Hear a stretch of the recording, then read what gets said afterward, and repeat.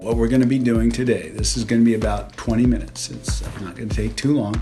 We're essentially going to look at our process from the views of your homeowner, and I'll talk first about what that experience is going to be like, and then finally what we're going to do is look at it from the back end of our systems and how contractors can log in at the documentation.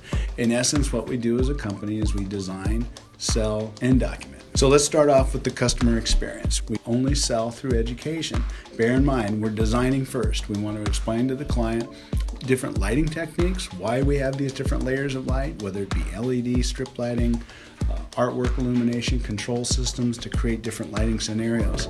Our goal is to make sure that your client or your homeowner is very satisfied, not only in the design layout, but the budget. We've had orders get up to $300,000. That's great for that client. If they want $300,000, rock on, you know.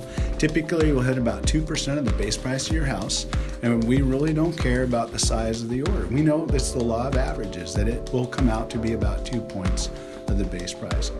We explain different rooms, different lighting techniques, and then we'll price it out. The homeowner signs off, and that's when your contractors, your construction managers can essentially log into our back-end builder portal, get all the documentation. We have standard version control for the base standards.